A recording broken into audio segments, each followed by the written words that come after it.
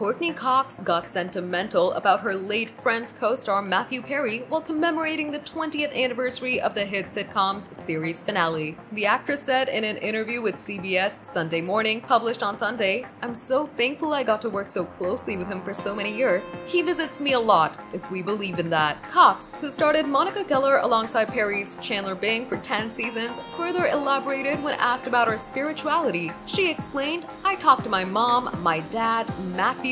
I feel like there are a lot of people that I think guide us. I do sense Matthew's around for sure." Perry was pronounced dead on October 28, 2023 at the age of 54 after being found unresponsive in a hot tub at his home in Pacific Palisades in California. In December, the LA County Medical Examiner's Office determined the actor died of acute effects of ketamine. The manner of death was accidental. The autopsy also listed drowning, coronary artery disease, and the opioid buprenorphine as contributors to his death. Days after his tragic passing, the Friends cast, including Cox, Jennifer Aniston, David Schwimmer, Matt LeBlanc, and Lisa Kudrow, shared a statement expressing their grief over the news. They wrote, "We're all so utterly devastated by the loss of Matthew. We were more than just castmates. We are a family."